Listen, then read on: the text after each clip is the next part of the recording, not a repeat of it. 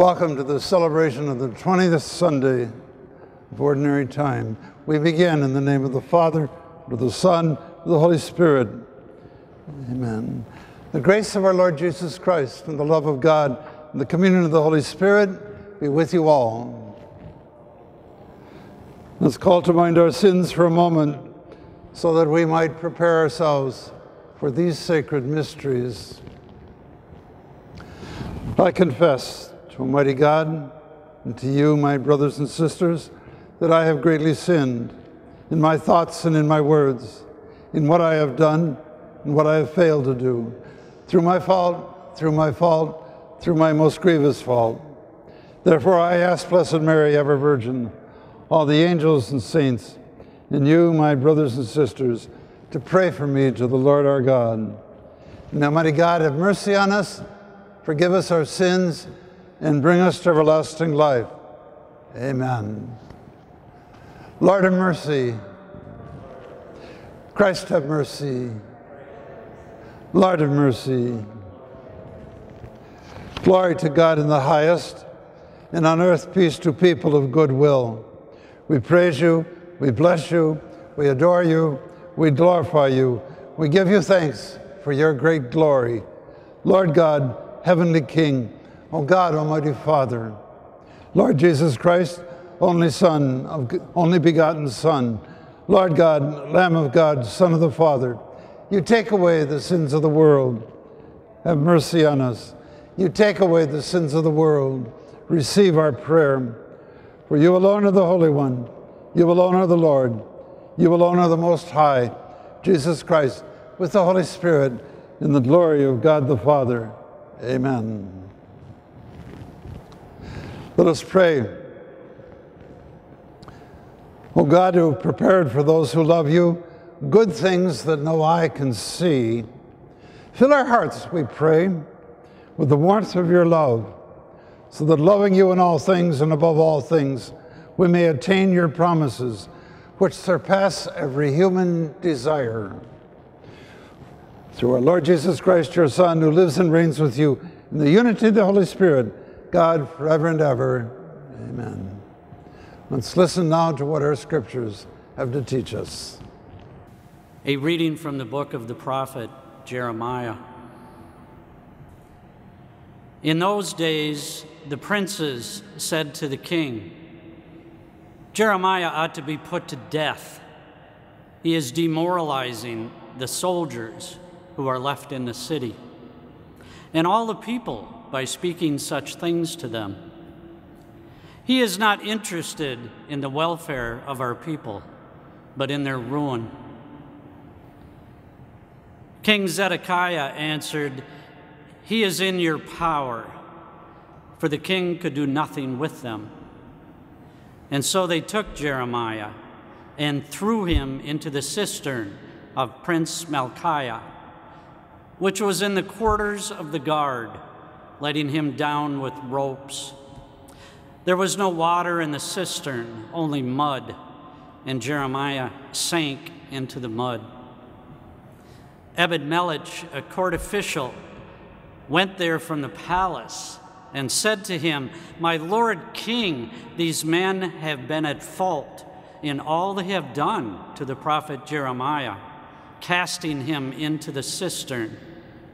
He will die of famine on the spot, for there is no more food in the city. Then the king ordered Ebed-Melech the Cushite to take 3 men along with him and draw the prophet Jeremiah out of the cistern before he should die. The word of the Lord.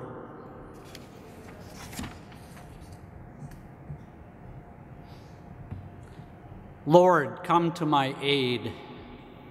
Lord, come to my aid.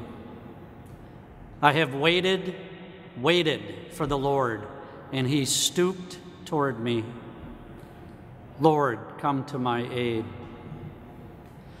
The Lord heard my cry. He drew me out of the pit of destruction, out of the mud of the swamp.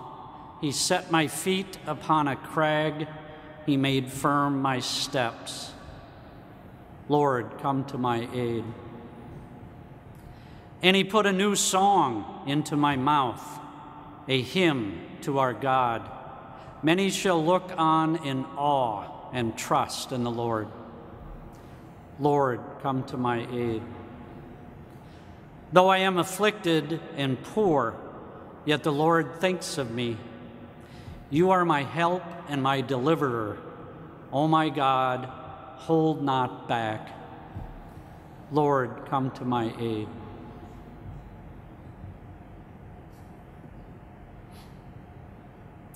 A reading from the letter to the Hebrews. Brothers and sisters, since we are surrounded by so great a cloud of witnesses, let us rid ourselves of every burden and sin that clings to us, and persevere in running the race that lies before us, while keeping our eyes fixed on Jesus, the leader and perfecter of faith. For the sake of the joy that lay before him, he endured the cross, despising its shame, and has taken his seat on the right of the throne of God. Consider how he endured such opposition from sinners, in order that you may not grow weary and lose heart.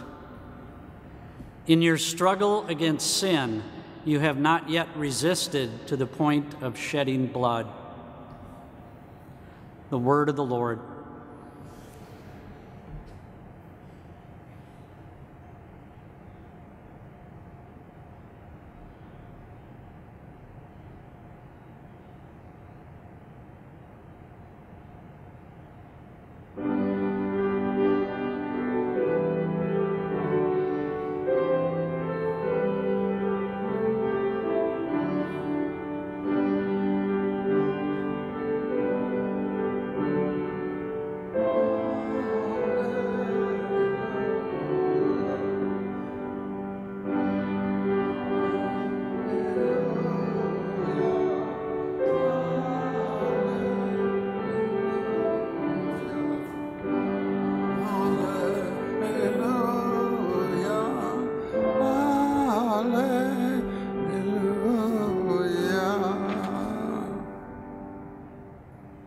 The Lord be with you. A reading from the Holy Gospel according to Luke. Jesus said to his disciples, I have come to set the earth on fire, and how I wish it were already blazing. There is a baptism with which I must be baptized, and how great is my anguish until it is accomplished. Do you think I have come to establish peace on the earth? No, I tell you, rather division. From now on, a household of 5 will be divided, 3 against 2, 2 against 3.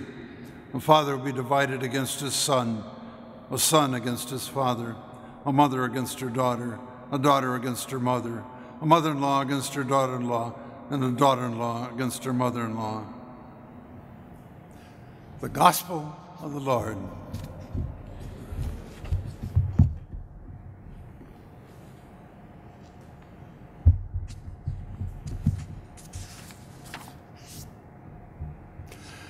Let's talk for a moment about that cloud of witnesses. You know, every one of us, one by one, we are to have a deep friendship with Christ. And that's right at the heart of everything. But the important part that goes beyond that is that we belong to a cloud of witnesses today, that we support each other, strengthen one another in the faith, and keep Christ at the center, not only in our very own lives, but in the heart of our community.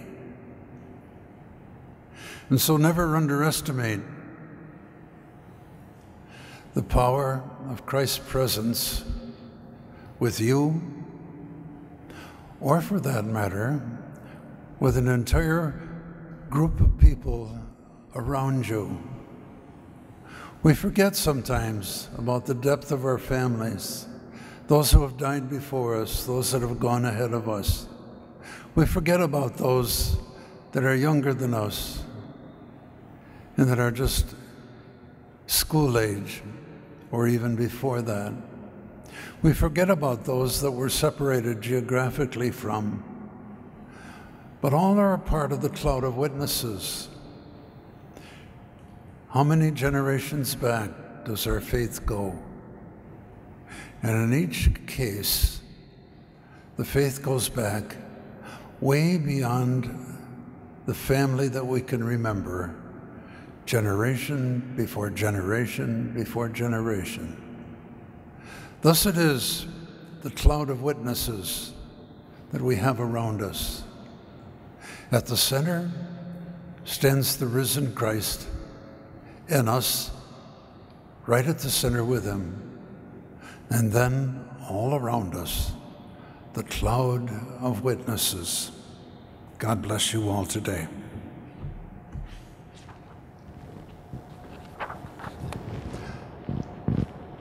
I believe in one God, the Father Almighty, maker of heaven and earth, of all things visible and invisible. I believe in one Lord Jesus Christ, the only begotten Son of God, born of the Father before all ages. God from God, light from light, true God from true God, begotten, not made, consubstantial with the Father. Through him all things were made, and for us, men, and for our salvation, he came down from heaven, and by the Holy Spirit was incarnate of the Virgin Mary, and became man. And for our sake, he was crucified under Pontius Pilate. He suffered death and was buried, and rose again on the third day in accordance with the Scriptures. He ascended into heaven and is seated at the right hand of the Father. He will come again in glory to judge the living and the dead, and his kingdom will have no end. I believe in the Holy Spirit, the Lord, the giver of life, who proceeds from the Father and the Son, who with the Father and the Son is adored and glorified, who has spoken through the prophets. And I believe in one holy, Catholic and Apostolic Church. I confess one baptism for the forgiveness of sins, and I look forward to the resurrection of the dead and the life of the world to come. Amen. Let us offer our intercessions that God would hear our prayers today. We pray this day for a renewed spirit of evangelization, that the Holy Spirit will guide us in witnessing to Jesus and all that God has done in showing compassion and forgiveness. We pray to the Lord. Lord, hear our prayer. For all youth, that God will guide their path, help them to recognize blessings which they have received, and inspire them with new solutions for the challenges of society. We pray to the Lord. Lord, hear our prayer. For peace in our cities and neighborhoods, that God will break the patterns of violence, open new ways to resolve dispute, and give courage to all working to be peacemakers. We pray to the Lord. Lord, hear our prayer. For all who have died, especially the loved ones we hold in our hearts, and all the souls in purgatory, that God's glory will shine upon them, and that they may share in the peace of the heavenly kingdom. We pray to the Lord. Lord, hear our prayer. O Lord, listen to these and all our prayers today, and grant that all that we ask of you may redound into the hearts of every person at this Mass. We make this prayer through Christ our Lord. Amen.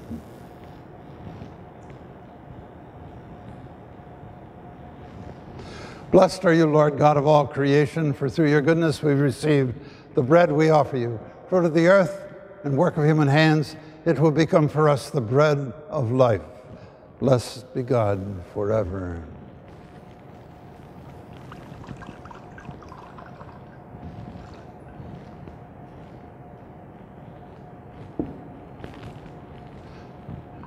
Blessed are you, Lord God of all creation, for through your goodness we have received the wine we offer you, fruit of the vine and work of human hands. It will become our spiritual drink. Let us pray, brothers and sisters, that my sacrifice and yours may be acceptable to God, the Almighty Father. May the Lord accept the sacrifice at your hands for the praise and glory of his name, for our good and the good of all the church. Receive our oblation, O Lord, by which is brought about a glorious exchange, that by offering what you have given, we may merit to receive your very self. Through Christ our Lord. Amen. The Lord be with you. Lift up your hearts. Let us give thanks to the Lord our God. It is truly right and just, our duty, our salvation, always and everywhere, to give you thanks, Lord, Holy Father, Almighty and eternal God, through Christ our Lord. For by his birth, he brought renewal to humanity's fallen state, and by his suffering, canceled out our sins, and by his raising from the dead, he has opened the way to eternal life, and by ascending to you, O Father, he has unlocked the gates of heaven. And so with all the company of angels and saints, we sing the hymn of your glory, as without end we acclaim, Holy, holy, holy Lord, God of hosts, heaven and earth are full of your glory. Hosanna in the highest. Blessed is he who comes in the name of the Lord.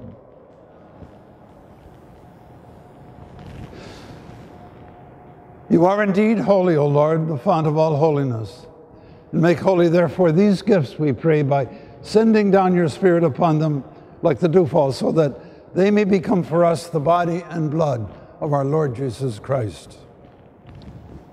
At the time he was betrayed and entered willingly into his passion, he took bread and giving thanks, broke it, gave it to his disciples, saying, Take this, all of you, and eat of it, for this is my body, which will be given up for you.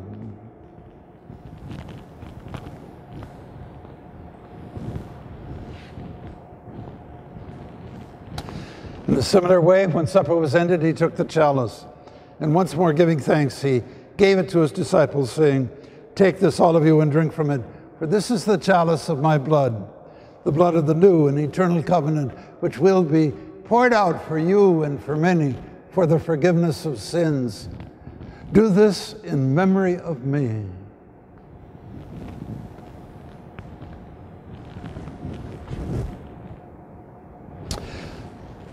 The mystery of faith.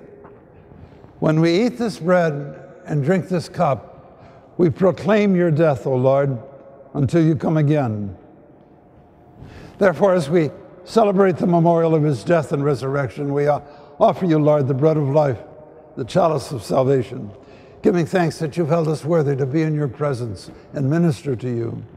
Humbly we pray that partaking of the body and blood of Christ, we may be gathered into one by the Holy Spirit. Remember, Lord, your church spread throughout the world, and bring her to the fullness of charity, together with Francis our Pope, Robert our Bishop, and all the clergy. Remember also our brothers and sisters who have fallen asleep in the hope of the resurrection, and all who have died in your mercy. Welcome them into the light of your face. Have mercy on us all, we pray, that with the Blessed Virgin Mary, Mother of God, Saint Joseph, her spouse, the blessed apostles Peter and Paul, and all the saints who have pleased you throughout the ages, we may merit to be co-heirs to eternal life, and may praise and glorify you through your Son, Jesus Christ. Through him, with him, in him, O God, Almighty Father, in the unity of the Holy Spirit, all glory and honor is yours, forever and ever. Amen.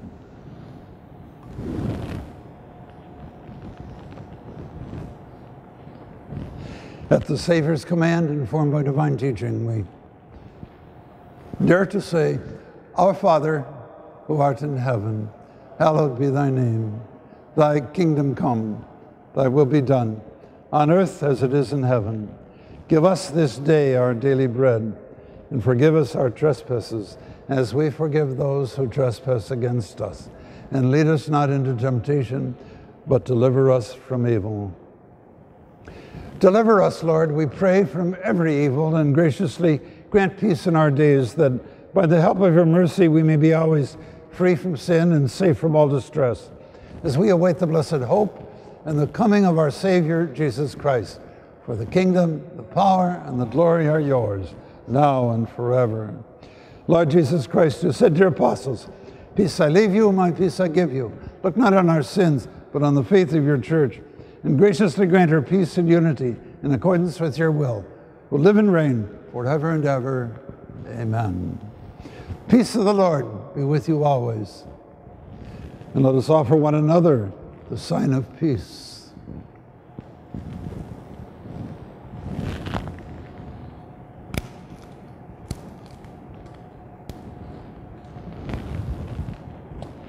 Lamb of God, you take away the sins of the world.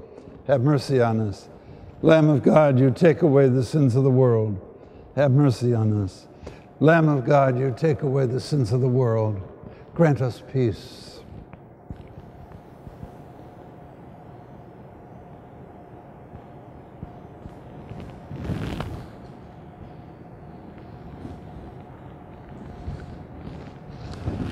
Behold, the Lamb of God.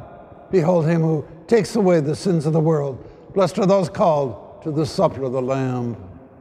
Lord, I am not worthy that you should enter under my roof, but only say the word, and my soul shall be healed.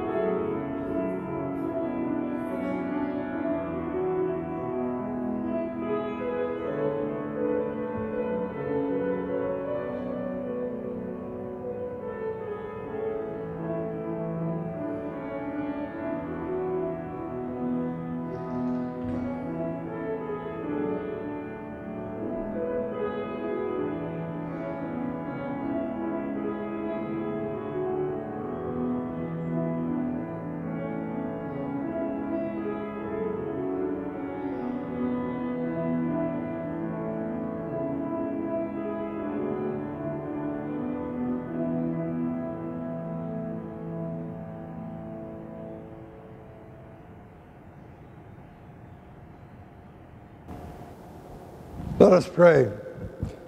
Made partakers of Christ through these sacraments, we humbly implore your mercy, Lord, that conformed to his image on earth, we may merit also to be his co-heirs in heaven, who lives and reigns forever and ever. Amen. The Lord be with you. And may Almighty God bless you, the Father, and the Son, and the Holy Spirit. And let us go in the peace of Christ. Thanks be to God.